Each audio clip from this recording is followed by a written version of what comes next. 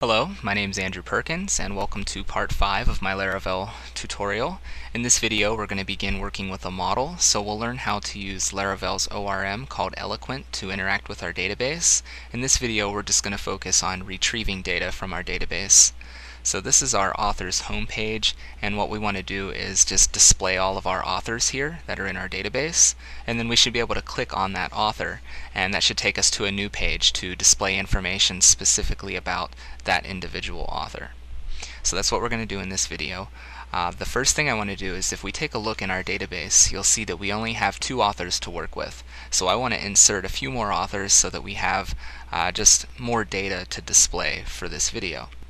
So I think the easiest way to do that is to use Artisan and reset my database, and then we have this add authors migration, which we use to insert the 2 authors, and I'm just going to paste in some additional authors here and then remigrate the database so that we'll have some more authors to use for this video. So I'm just going to go into my command line and change directories into the Laravel folder that I have here, and then I'll run php artisan migrate : reset, and that'll reset the database. And now I have some additional authors that I'm just going to paste in here. There we go. So I've inserted 6 authors. Each one has a different name, a longer biography, and an individual created at and updated at date. Lastly, we just need to change the down method so that it'll delete these 6 authors. So I'll paste that in here. There we go. And let me fix the formatting here. I'll indent it and get rid of these extra lines here. Alright, so that's our new migration. It'll insert some additional authors for us to use. So I'll save this and close it out, and I'm going to switch back to my command line, and I'll just run php artisan migrate to remigrate the database. And if we go to our browser and look at our authors table here, we can see that we have 6 authors to work with now. Now, in the last video, I showed you a couple of different ways of creating your layouts. So if we go into our controllers and open up Authors Controller, we can see that the last way that I showed you was using this layout property. Now I'm going to switch back to using Blades sections for creating my layouts. You can continue using this method if you like, but I just prefer using sections. So I'm going to change this a little bit and clean up the action.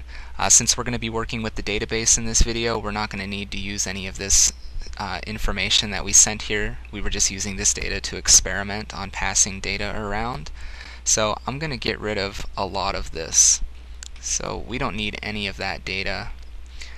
We don't even need to store the view into a variable. I just like to return the view rather than put it into a variable. So that's going to just return our index view. Need to make sure we keep the quote there. And then we do need to set a title for the page. So I'm going to use the with method to bind a title variable to the view.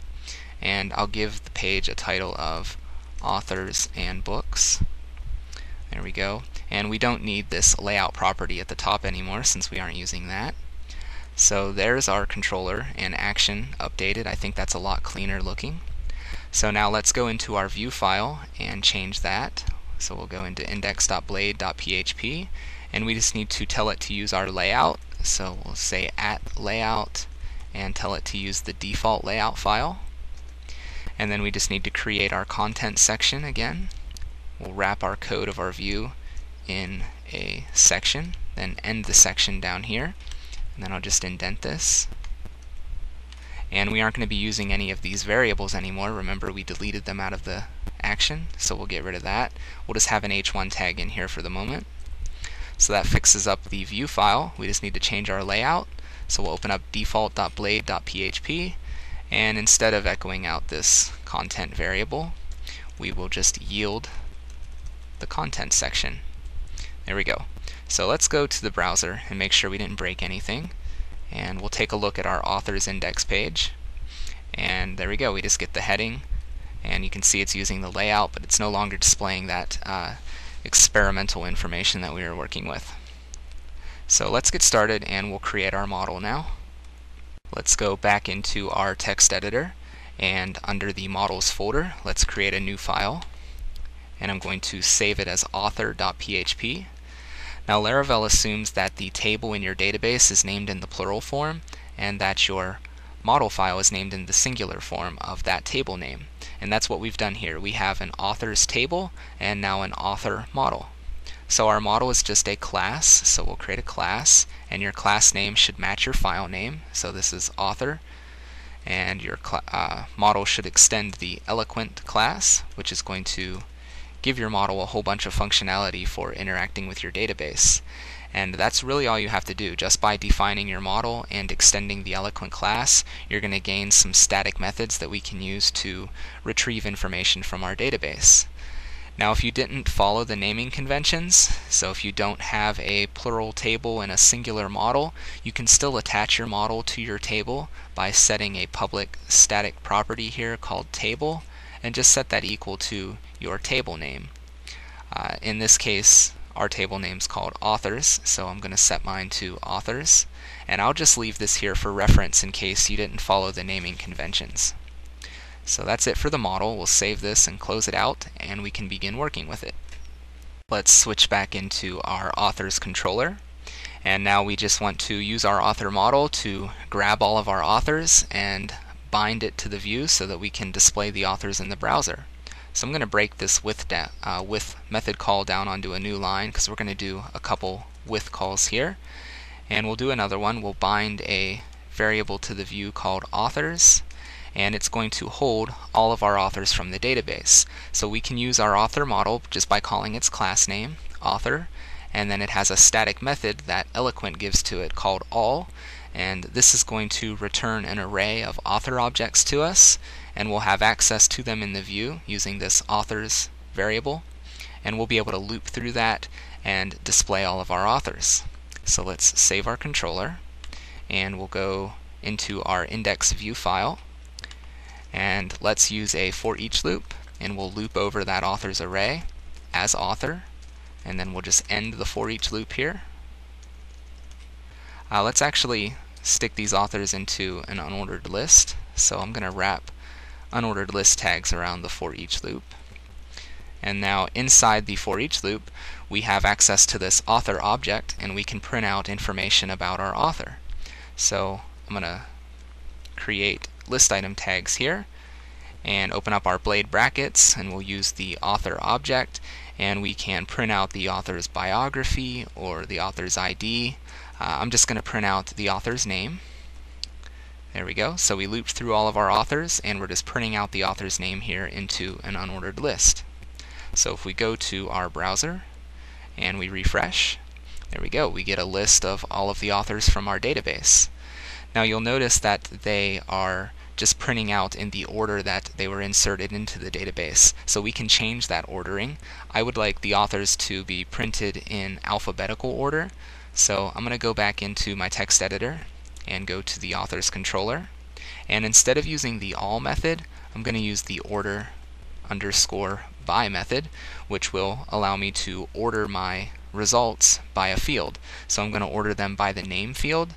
You can pass in a second parameter if you want them to be ordered in descending order, but by default it'll just order them in ascending order. And so we now just need to tell this query to be executed. To do that we use the get method, and that's going to execute our order by query and return an array of author objects to us again. So we need to make sure we close our with parenthesis there. So we'll save our controller, and if we go into the browser again and refresh, you can see now that our authors are being ordered in alphabetical order. Now that we have our authors displaying here, let's turn each one of the authors into a link so we can click on that author, and that'll take us to another page to view more information about that specific author. So now that we're going to be creating links, I think it's a good time to introduce named routes. So the benefit of creating a named route is that as we create links, we can create links in one of two ways. We can create a link to a URI which matches one of the routes in our routes.php file, and if in the future we would ever change that URI for a route, that would mean we'd have to go back through our entire application and update all of those links to make sure that the URI goes to the correct location. So the benefit of using a named route is that you can create links to the name of the route instead of the URI. And then if you would ever change your URI of your route, that name is always going to point to the correct location. So I hope I didn't confuse you there. It'll probably make more sense as we name our routes, and I'll show you how to create links. So let's switch into our text editor, and we're going to open up our routes.php file. And if we scroll down here, you can see here's our author's route, which maps to our author's index action. So let's give it a name. In the array that you pass as the second parameter to your get method, you can set an as key, and then the value is the name that you want to give to the route. So I'm going to name this route authors. And so now anytime we want to refer to this route, like if we wanted to create a link to it or if we wanted to redirect to it, we can do so by referring to its name. And no matter what we change the URI of the route, the name is always going to point to the correct location. Now let's just create our new route to handle the request for displaying a page to view an individual author. So I'll create a new route using the route class and its get method. And the URI is going to look something like, let's go to the browser and take a look. So if we wanted to view the first author, we would go to author/1, where 1 is the ID of the author that we want to view. If we wanted to view the sixth author, we would go to author/6, and that would retrieve the author with an ID of 6. So this is what our URI needs to look like for our route. So we'll go back into our text editor and let's enter that in. So it's going to be author/ and then the ID. We can't just hard code in the ID though, because otherwise every time we'd visit this URI we would get the same author. Laravel gives us a URI wildcard. So you just open up parentheses, colon, and then the word any, and then close the parenthesis, and this will allow any ID to be passed into the route. So that's our URI. We now need to just give our route a name, so we'll set the as key, and I'm going to name this route as author, and then we need to map our route to a controller in action, so we'll set the uses key, and this is going to be mapped to our author's controller and a view action. So that's it for our routes. Let's go and create this view action in our controller. So we'll go to our author's controller and let's create a new action here, a public function, and we prefix it with the get HTTP verb, and our action is called view. And now we need to pass in a parameter here to our action, and I'm going to call mine ID, and what this allows us to do is retrieve the ID that's passed in through the URL. So whatever ID they pass in here, say the number 6, inside of our action we'll have access to that number 6 using this ID variable.